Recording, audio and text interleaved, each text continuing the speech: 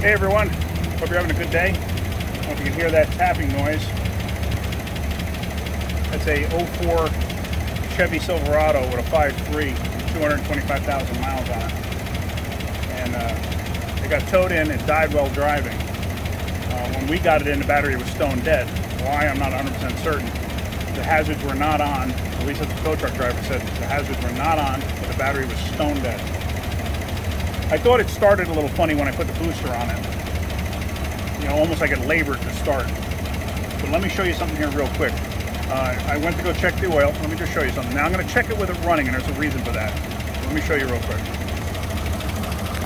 Here we go. The stick is out of it.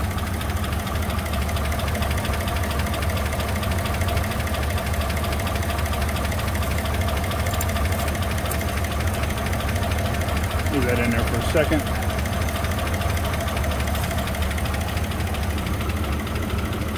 Can you see that? Look at the quality of that oil.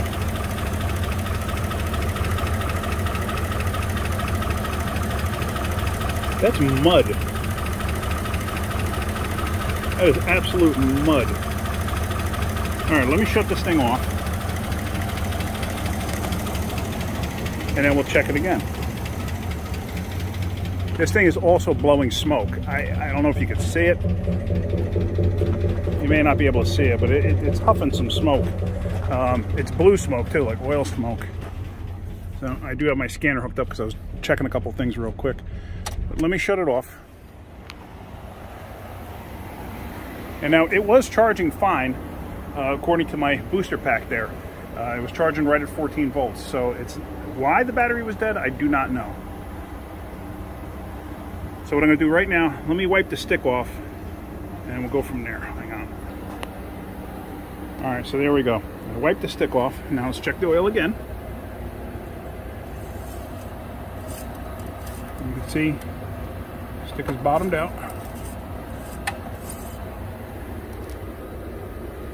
There is no oil in this motor. None.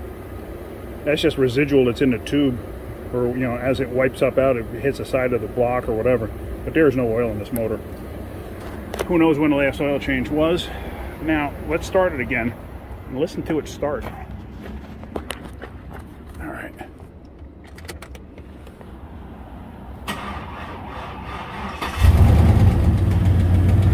I got a funny feeling this motor is seizing up on itself.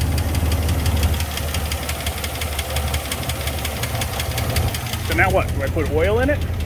No, I'm going to change the oil. I'm going to change the oil and filter and see what happens.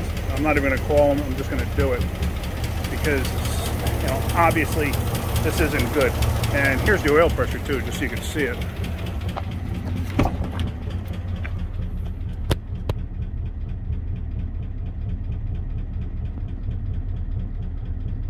I mean, what is it? That's like 6 or 8 pounds right now.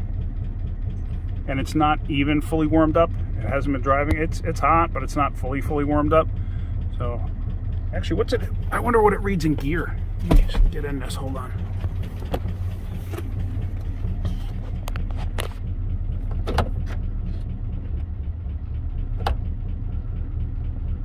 That's in gear, so it's about 5 psi according to this. I wonder if my scanner will actually show data for that. Let's see.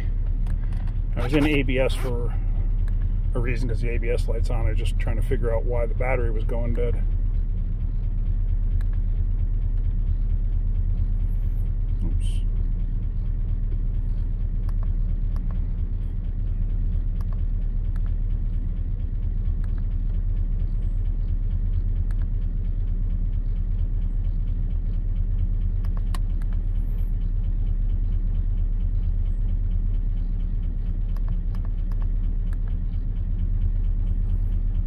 It's going to be in this. It's going to be engine or sensor. Let's see.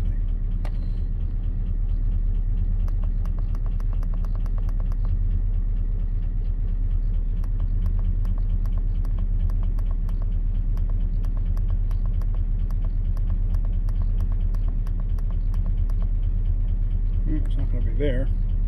It may not even give it, but I'm just trying to see if it does. Let's see.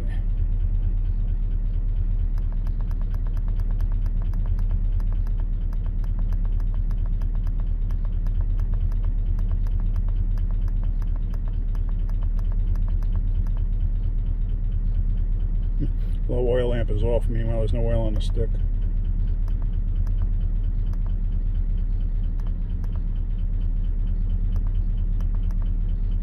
Yeah, it doesn't give it. But, I mean, you can hear the motor from here. I mean, it's just tapping away. Shut it down. So there's obviously an issue. I'm wondering if this motor locked up when they were driving it, and because like I said, it labored when it started for me, and it's laboring now. Let me start it one more time.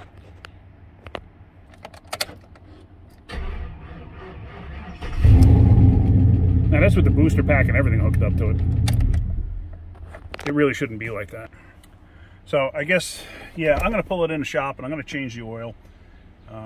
I'm in the middle of doing an engine on an Equinox, so I might just wait a little bit on this because I got to get that engine job done. I was hoping to have it done by lunch, but it doesn't look like it's going to happen. Probably more like 2 o'clock. But yeah, so that's it for right now. If you get anything out of my videos, hit the like button. If you could, please subscribe.